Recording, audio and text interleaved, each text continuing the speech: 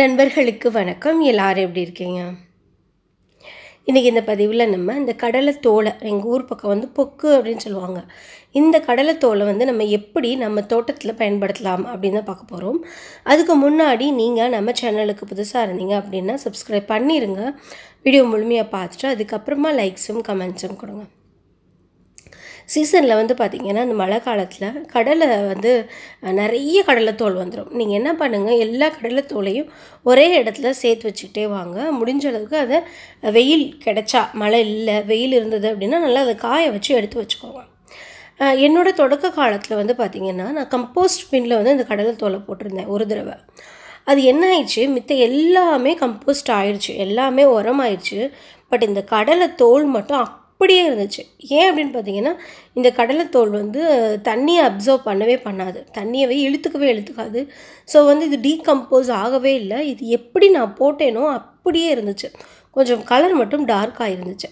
So வந்து இதை வந்து நம்ம கம்போஸ்ட் பண்ணவே முடியாது. இந்த கடலை புண்ணாக்கு கொக்கோபீட் மாதிரி இதை நம்ம மிக்சியில் ஒரு சுற்றிட்டு அதுக்கப்புறமா கொக்கோபீட் மாதிரி யூஸ் பண்ணலாமா, இன்ஸ்டன்ட் கொக்கோபீட்டுக்காக யூஸ் பண்ணலாமா அப்படின்னா இதெல்லாம் தண்ணியை அப்சர்வ் பண்ணிக்கவே மாட்டேங்குது. அப்புறம் வந்து நம்ம எப்படி கொக்கோபீட்டை யூஸ் பண்ண முடியும்? பட் வந்து சாயிலோட குவான்டிட்டியை நம்ம கூட்டுறதுக்காக நம்ம இந்த மாதிரி பண்ணலாம். இந்த கடலை தோலை வந்து நல்லா மிக்சி ஜாரில் போட்டு 1-2 நல்லா அரைச்சிட்டு அதை வந்து நம்ம மண்ணோடு சேர்க்கலாம். பட் ஒரு விஷயம் இந்த இடத்துல நம்ம நல்லா ஞாபகம் வச்சுக்கணும். என்னென்னா, இப்போ வந்து நம்ம இந்த கடலையை வந்து உப்பு போட்டு தான் வேக வச்சுருவோம். சொல்லப்போனால் ஒரு கை கூட உப்பு போட்டு வேக வைப்போம் இந்த கடலையை. ஸோ நீங்கள் அந்த மாதிரி உப்பு போட்டு வேக வைக்கும் போதே இது வந்து மண்ணுக்கு சிறந்தது கிடையாது. சில நேரங்களில் நம்ம பச்சையை அப்படியே உரித்து சாப்பிட்ருப்போம்.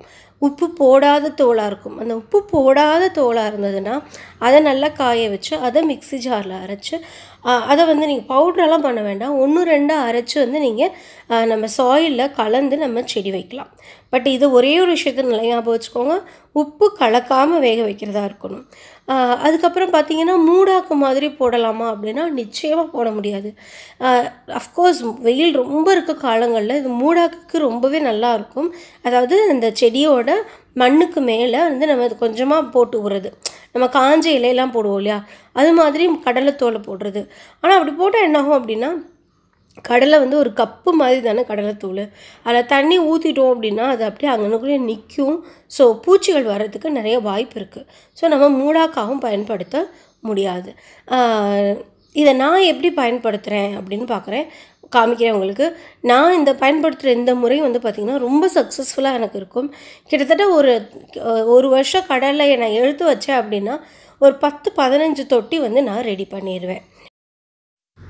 நான் எப்படி இந்த கடலைத்தோலை உபயோகிக்கிறேன் அப்படின்னு பார்க்கலாம். நான் சாதாரணமாக ஒரு செடி போடுவோம், தொட்டியில் கீழே வந்து நம்ம கற்கள் போடுவோம், கல் வச்சு அரேஞ்ச் பண்ணுவோம். அப்படி இல்லாட்டினா தேங்காய் நார் ஒரு லேயர் போட்டு விடுவோம். இந்த தேங்காய் நாருக்கோ இல்லை கீழே வைக்கிற அந்த சிப்பிக்கோ பதிலாக நம்ம வந்து இந்த கடலைத்தோலை வந்து உபயோகிக்கலாம். ரொம்பவே எஃபெக்டிவாக இருக்கும். நமக்கு வந்து இந்த தேங்காய் நார் கூட வந்து பார்த்திங்கன்னா கொஞ்ச நாளடைவில் அது வந்து டீகம்போஸ் ஆகிடும், அதாவது மக்கி போயிடும். பட் இந்த கடலைத்தோல் வந்து பார்த்திங்கன்னா மக்கவே மக்காது. ஸோ வந்து நம்ம கீழே வைக்கிற அந்த சிப்பிக்கு பதிலாக தேங்காய் நார் போடுறதுக்கு பதிலாக இந்த கடலைத்தோலை உபயோகிக்கலாம். 100% சக்ஸஸ்ஃபுல்லாக வரும். சொல்லப்போனால் இது வந்து நம்ம தேங்காய் நாரோடையே பெட்டராக வந்து ஒர்க் ஆகும். ஏன்னா அதில் நிறைய கேப் இருக்கும். பார்த்திங்கன்னா ஒரு கடலைக்கும் இன்னொரு கடலைத்தோலுக்கும் இடையில கேப் இருக்கும். அப்படி கேப் இருக்கும்போது அது நல்லா தண்ணி சர்றுன்னு கீழே போகிறதுக்கு சான்ஸாக இருக்கும். இந்த கடலைத்தோல் நம்ம போட்டதுக்கு அப்புறமா நம்ம எப்பயும் போல் மண் போட்டுட்டு நம்ம செடி போட்டு நட்டு வச்சுக்கலாம். ஜஸ்ட்டு கீழே ஒரு 2 லேயர் 3 லேயர் வந்து போடுறதுக்கு தான். வேர் அங்கே வரைக்கும் போயிட்டா கூட அந்த வேர் வந்து அதுக்கப்புறமா அந்த கடலைத்தோல்களுக்கு மத்தியில் கூட உள்ளே இறங்கிக்கும். நம்ம அதுக்கப்புறமா ரீபாட் வந்து நம்ம பண்ணிக்கலாம். பேலன்ஸ் நல்லா கொடுக்கும். நமக்கு ஒரு தொட்டியை வந்து நம்ம ஒரு உயரமான இடத்துல வச்சுருக்கோம் அப்படின்னா அங்கே வந்து நம்ம சிப்பி போட்டு வச்சுருந்தோம் அப்படின்னா அது உடஞ்ச தொட்டியோட கற்களை அவங்க வச்சு சிப்பியை வச்சு நம்ம தொட்டி செட் பண்ணியிருந்தோம் அப்படின்னா அது ஒரு பக்கமாக சாயறதுக்கு இம்பேலன்ஸாக இருக்கிறதுக்கு சான்சஸ் இருக்குது.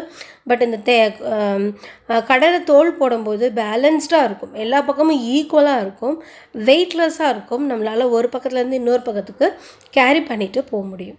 இந்த தகவல்கள் உங்களுக்கு பயனுள்ளதாக இருந்திருக்கும் அப்படின்னு நான் நம்புகிறேன். உங்களுக்கு உபயோகமாக இருந்தது அப்படின்னா எனக்கு கீழே கமெண்ட் செக்ஷனில் சொல்லுங்கள், லைக் பண்ணுங்கள். தேங்க்யூ. God bless you.